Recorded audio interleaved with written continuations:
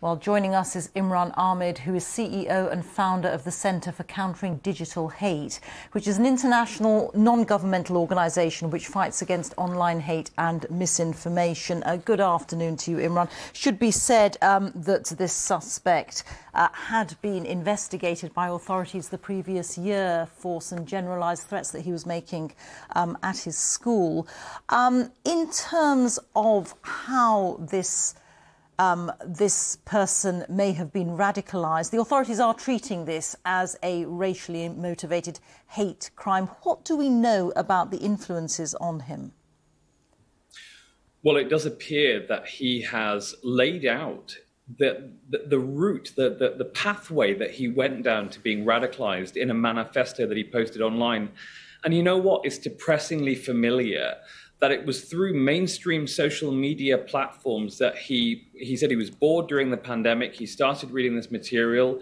It chimed with him for whatever reason. And this material is designed to radicalize young, vulnerable people.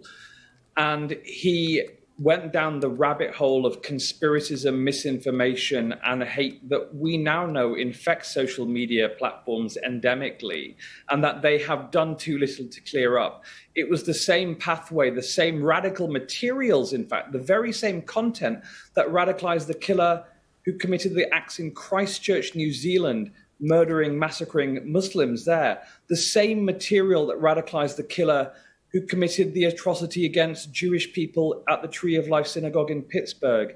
And yet again, what we've seen is malignant content online deliberately proselytized by hate actors, and with too little action taken by social media companies to clear up that hate. What is the problem in cleaning up social media platforms? Is it inertia? Is it that it is actually technically difficult to do because these platforms are so big? What is it? Well, I mean, just a few weeks ago, we conducted a study at the Centre for Countering Digital Hate, specifically on the Great Replacement theory, the specific conspiracy theory that this killer cited as his mobilizing ideology. We took hundreds of posts of content containing Great Replacement theory misinformation and hatred. We reported it to platforms using their own reporting tools, and then we checked whether or not they took action. 9 out of 10 times no action was taken. And this is despite the fact that in the wake of the Christchurch massacre of Muslims 3 years ago, in fact, every single social media company joined the Christchurch call, which said that they would do their utmost to remove content which breached their terms and conditions and spread conspiracism and hate. We have a serious problem here because the economic incentives are misaligned. For social media companies, if they take down content, they reduce the amount of content they can monetize, they can make money from. They also have to take an action, which is actually costly because they have to do something.